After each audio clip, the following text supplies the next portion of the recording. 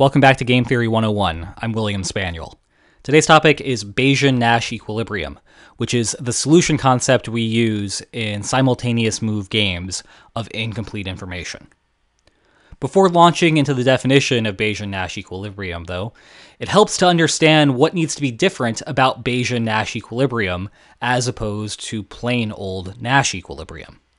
And to understand that, we really need to think about the elements of a game that differ between situations with complete information and situations with incomplete information. With complete information games, we had three elements.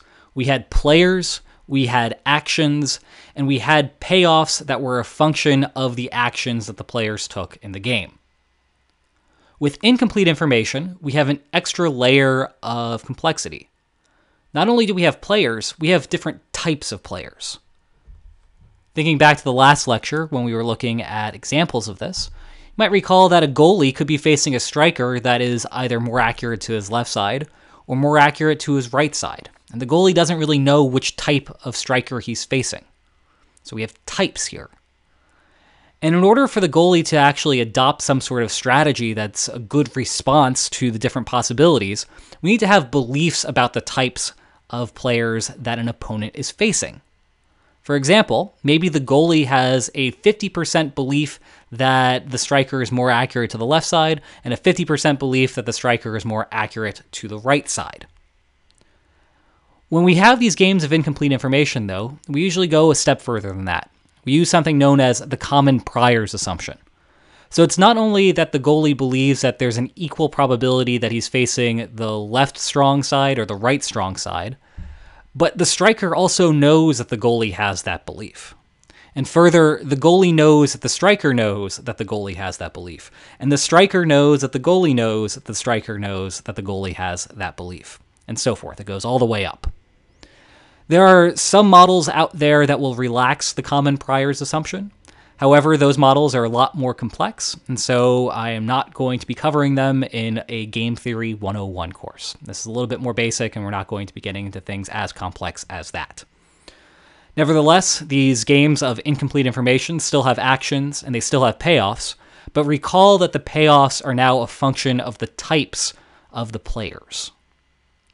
Okay, so with that, we see that the big difference between incomplete information and complete information is these types and the beliefs about these types.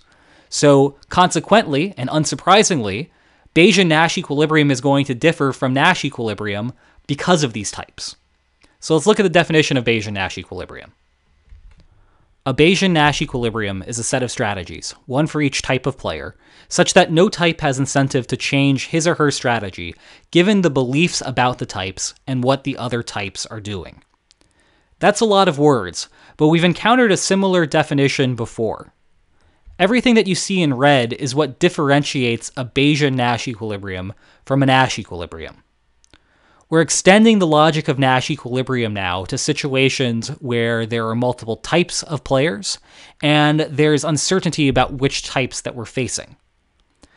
So instead of looking for profitable deviations for each player, we're now looking for profitable deviations for each type of player. And the strategies that we're going to be holding constant aren't going to be a strategy for each player, but now rather a strategy for each type of player. And we're also going to be using the beliefs about the types to calculate the relative likelihood of facing each one of those when we're now looking for profitable deviations. This unit will have a lot of examples of Bayesian Nash equilibrium and how to solve for them, but for now I want to give a very simple example to highlight and reinforce the definition of Bayesian Nash equilibrium that I've just given you. So this is the game that we're going to be looking at. Here we have a one-sided incomplete information game, where player 1 can be two different types. Player 1 with probability P is an A type, in which case we have the strategic form on the left side of the screen. And with probability 1 minus P, player 1 is a B type, and we're facing the strategic form game on the right side of the screen. There's only a single type of player 2. So player 1 has no uncertainty about what player 2 is, but player 2 has uncertainty about what type player 1 is. So it's one-sided incomplete information. Again, player 1 knows whether he is the A type or the B type, but player 2 does not know that. I want to highlight something that's a little bit tricky about dominance in these games with incomplete information. Imagine for the second that we knew that we were in this situation where player 1 was the A-type. If you're player 2 and you're looking at that game, just the game now on the left side, you would notice that left strictly dominates right for you. 4 is greater than 0, and 3 is greater than 0. So if you knew that you were in this A-type world, you would never want to play right. You would always want to play left. But we can't eliminate right as a dominated strategy based off of this information. And that's because player 2 doesn't actually know whether she's in this A-type world or not. She might be in this B-type world. And if she's in this B-type world, the opposite is true. Here, right strictly dominates left. 4 is greater than 2, and 4 is greater than 1. But once more, we can't eliminate left as a dominated strategy, because player 2 doesn't actually know whether she's in this B-type world, and right, in fact, strictly dominates left. But we can look at dominance going the other way. Player 1 knows whether he's the A-type or the B-type. In this case, if he's the A-type, he knows this, and he can observe that down strictly dominates up for him. 4 is greater than 3, and 2 is greater than 1. So player 1, as this A-type, would never want to play up. He would only want to play down. And because he knows he's the A-type, he can eliminate up as a strategy. So we know that in any equilibrium, a Bayesian Nash equilibrium, player 1 as the A-type has to play down. Going back over to the B-type situation, player 2 as the B-type knows that he's the B-type, and here for him, up strictly dominates down. 6 is greater than 5, 0 is greater than -1. So if player 1 is in fact this B-type, he's never going to want to play down. Up is always better regardless of what player 2 is doing. And so up has to be the equilibrium strategy, the Bayesian Nash equilibrium strategy for the B-type of player 1. So we've now solved for what the optimal strategies are for both of the types of player 1. It now comes down to figuring out what player 2 is going to do in equilibrium. Well, let's calculate the expected utility for player 2. Player 2 can either go left or right. She doesn't know whether she's facing the A-type or the B-type, but she knows the relative likelihood of facing each of those types. So her expected utility for choosing left is going to be 3 times P plus 2 times 1 minus P. And her expected utility for right is going to be 0 times P plus 4 times 1 minus P. And to solve for what player 2 should do, we just need to compare those expected utilities. If left is going to generate a higher expected utility for her than right, she should play left. So if we set that inequality to look like this, and we do a little bit of algebraic manipulation, we see that player 2 would want to play left as long as P, the prior belief that player 1 is the A-type, is greater than 2/5.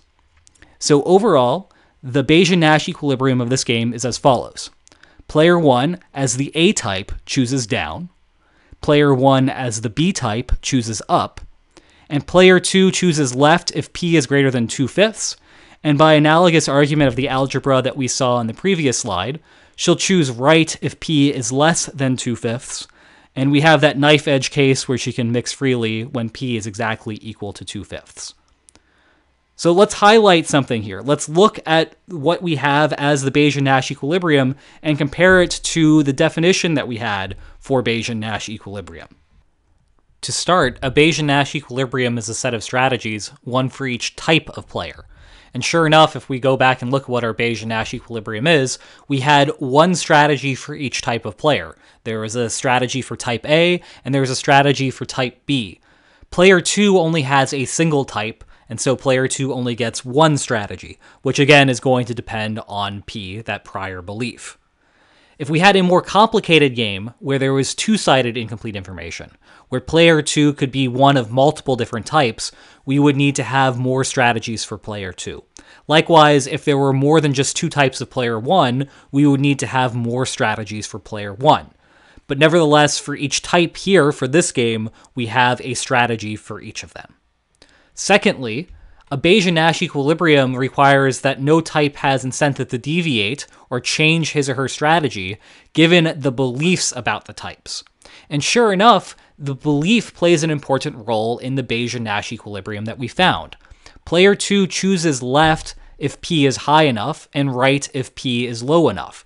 In other words, player 2's equilibrium strategy depends on that prior belief. And that makes sense. When player 2 is more likely to be facing this A type, left looks preferable to her, whereas if she's more likely to be facing this B type, right looks more preferable. So it makes sense that these strategies need to be a function of the prior beliefs about the types. So that wraps up this lecture on Bayesian Nash equilibrium. And in the next lecture, I'm going to give you a handy tip on how to solve Bayesian Nash equilibrium in situations that aren't as trivial as this one, where there's a whole bunch of dominants floating around. So I hope you enjoyed this. I hope to see you next time. Take care.